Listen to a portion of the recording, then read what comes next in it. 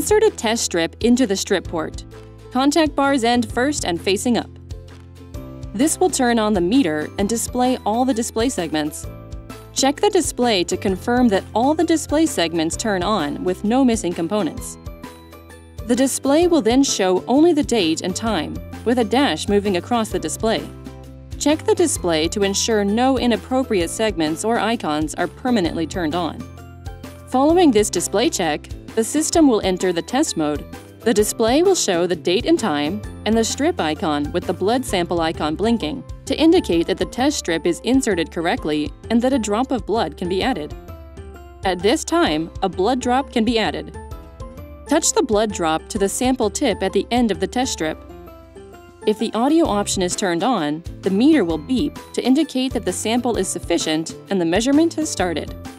The meter will count down from 3 to 1 and then display the measurement's result. The meter will also beep to indicate that the measurement is complete. Then your blood glucose level will display on the screen. The measurement's unit, date, and time of the test will also be displayed. Blood glucose results are automatically stored in the memory.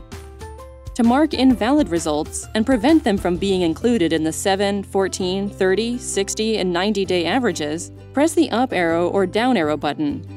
A pound sign will appear on the display to show that the result will not be included when calculating the 7, 14, 30, 60, and 90-day averages.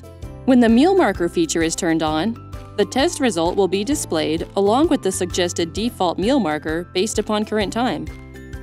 The before meal or after meal symbol is flashing until confirmed by pressing the OK button. The meter allows the user to change the meal marker. Press the up arrow or down arrow button to switch the marker from before meal, after meal, no marker, or invalid result.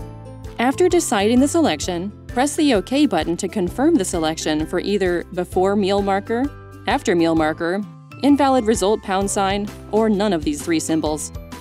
If the Bluetooth auto send feature is turned on, but the meal marker feature is not, the meter will instantly go into automatic transfer of the glucose reading to your smart device. Once the transmission is finished, the words BT and sent appear at the top of the display.